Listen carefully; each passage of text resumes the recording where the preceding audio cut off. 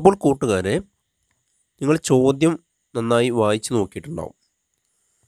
ക്വസ്റ്റ്യനിൽ പറയുന്നത് ഈ തന്നിരിക്കുന്ന രണ്ട് ട്രയാങ്കിൾസ് അല്ലേ, രണ്ട് ത്രികോണങ്ങൾ, ആ ത്രികോണങ്ങളിൽ തുല്യമായ വശങ്ങൾ, അതായത് സൈഡ്സ് മാച്ചായിട്ട് വരുന്ന സൈഡ്സ്, ഈക്വലായിട്ട് വരുന്ന സൈഡ്സ് ഏതാണ് അത് പെയറാക്കി എടുത്ത് എഴുതണം അല്ലേ, ജോഡികളായിട്ട് എടുത്ത് എഴുതണം. എ ബി 6 ആണ്, ക്യു ആർ 6 ആണ് തന്നിട്ടുണ്ട്. അപ്പോൾ A B equal to Q R എന്ന് നമുക്ക് ധൈര്യത്തിൽ എഴുതാം. പക്ഷെ ബാക്കി സൈഡ്സ് ഏതൊക്കെയാണ് ഈക്വലായിട്ട് വരിക എന്നുള്ളത് അറിയണം. അപ്പോൾ അതിന് നമ്മുടെ കയ്യിലുള്ള വഴി എന്താണ്? ഈ ട്രയാങ്കിൾസ് നോക്കിയേ, രണ്ട് ആംഗിൾസ്, രണ്ട് കോണുകൾ തന്നിട്ടുണ്ട്. ഇവിടെയും രണ്ട് കോണുകൾ തന്നിട്ടുണ്ട്. ഇതിലും 50 ഉണ്ട്, ഇതിലും 50 ഉണ്ട്. ഇവിടെ ഒരു 70 ഉണ്ട്, ഇവിടെ ഒരു 70 ഉണ്ട്. അതേപോലെ ഈ രണ്ട് ആംഗിൾസിനിടയിൽ വരുന്ന സൈഡ് 6 സെൻറ്റിമീറ്റർ ആണ്. ഇവിടെയും 6 സെൻറ്റിമീറ്റർ ആണ്. നമ്മൾ പഠിച്ചിട്ടുണ്ടല്ലോ, ഒരു സൈഡ് ഈക്വലായിട്ട് വരികയും അതിൻ്റെ രണ്ട് എൻഡിലുമുള്ള ആംഗിൾസ്, രണ്ട് അറ്റത്തുമുള്ള കോണുകൾ തുല്യമാവുകയും ചെയ്താൽ രണ്ട് ത്രികോണങ്ങളിലെയും മൂന്നാമത്തെ കോണും തുല്യമായിരിക്കും. തേർഡ് ആംഗിൾസും ഈക്വലായിരിക്കും. കൂടാതെ ഈക്വൽ ആംഗിൾസിൻ്റെ ഓപ്പോസിറ്റ് സൈഡ്സും ഈക്വലായിരിക്കും എന്നുള്ളൊരു കണ്ടീഷൻ നമ്മൾ പഠിച്ചിട്ടുണ്ട്. ആ ഒരു കൺസെപ്റ്റ് വെച്ചിട്ട് നമുക്ക് ഇവിടെ ഈസി ആയിട്ട് പറയാൻ പറ്റും. ഇതിൻ്റെ തേർഡ് ആംഗിൾ എന്താ വരിക? ഇവിടെ ഇപ്പോൾ 50യും 70 ആണല്ലോ. 50യും 70യും കൂടി ആഡ് ചെയ്താൽ നമുക്ക് എന്താ കിട്ടുക? 120 ആണ്, 120 കിട്ടുക. 120 ആണെങ്കിൽ 3 കോണും കൂടി കൂട്ടിയാൽ 180 അല്ലേ. അപ്പം അതിൽ ഇവിടെ എത്ര ഉണ്ടാവും? 60 ഉണ്ടാവും. ഇനി അത് അളന്ന് നോക്കേണ്ടി ഒന്നും ആവശ്യമില്ല. നമ്മളിപ്പോൾ പറഞ്ഞ കണ്ടീഷൻ പ്രകാരം രണ്ട് കോണുകളും അതിനിടയിൽ വരുന്ന സൈഡും, ഇവിടുത്തെ രണ്ട് കോണുകൾക്കും അതിനിടയിൽ വരുന്ന സൈഡിനും ഈക്വലായിട്ടുണ്ടെങ്കിൽ, തുല്യമായിട്ടുണ്ടെങ്കിൽ മൂന്നാമത്തെ കോണ് തീർച്ചയായിട്ടും തുല്യമായിരിക്കും. ഇവിടെ നമുക്ക് അളവുകൾ തന്നതുകൊണ്ട് ഇവിടെയും 60യും 60യും അളവുകൾ കൊടുക്കാമെന്ന് മാത്രം. അളവുകൾ തന്നില്ലെങ്കിൽ പോലും നിങ്ങൾക്ക് എന്ത് ചെയ്യാം? തുല്യമാണ് എന്ന് പറയാം.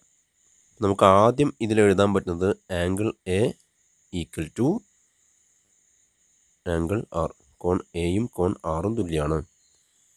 അതുപോലെ കോൺ ബിയും, കോൺ ബി 70, കോൺ ക്യൂവും തുല്യമാണ്.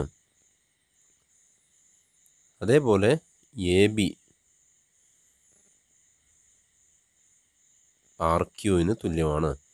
അപ്പോൾ സൈഡും രണ്ട് അറ്റത്തുള്ള കോണുകൾ നമ്മൾ മാർക്ക് ചെയ്തിട്ടുണ്ട്. അങ്ങനെയാണെങ്കിൽ നമുക്ക് എന്ത് പറയാം?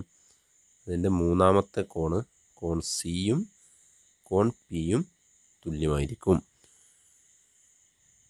അതിൻ്റെ കൂടെ തന്നെ നമ്മൾ പഠിച്ചത് എന്താണ്? അതിൻ്റെയൊക്കെ ഓപ്പോസിറ്റ് വരുന്ന സൈഡ്സും ഈക്വൽ ആണെന്നല്ലേ.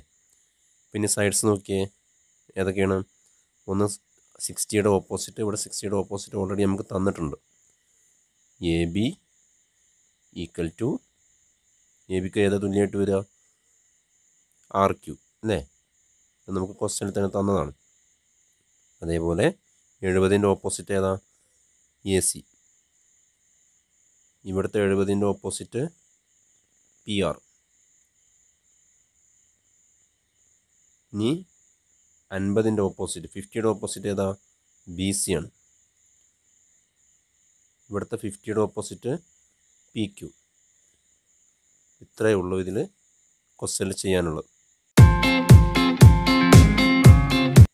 അതിൽ തന്നെയുള്ള ബി ക്വസ്റ്റ്യനാണ് ഇനി നമ്മൾ ചർച്ച ചെയ്യാൻ പോകുന്നത്.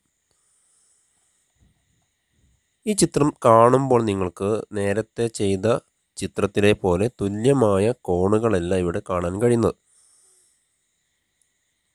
ഇവിടെ ഒരു 30 ഉണ്ട്, ഇവിടെ ഒരു 30 ഉണ്ട്, ഓക്കെയാണ്. പക്ഷേ ഇവിടെ 80 ആണ്, ഇവിടെ 70 ആണ്.